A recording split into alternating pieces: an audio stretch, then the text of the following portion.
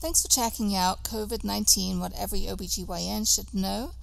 This presentation will cover the basics of COVID-19, including its clinical presentation and modes of transmission, and relevant considerations for the care of patients receiving obstetric and gynecologic care within the context of the current COVID-19 pandemic, including the assessment and management of patients and suspected infection and the implications for routine OBGYN care.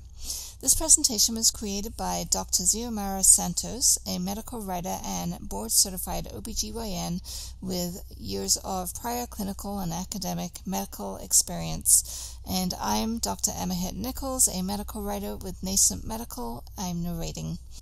For women who have confirmed COVID-19 or who are undergoing investigation, decisions about whether and how to start or continue breastfeeding should be made by the patient in coordination with her family and healthcare providers. Breastfeeding is still encouraged, and the main concern is not viral transmission through breast milk, but viral transmission to the infant through respiratory droplets during the process of breastfeeding.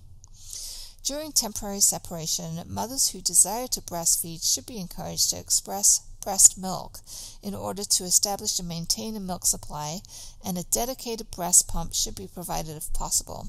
Breast milk should then be fed to the newborn by a healthy caregiver.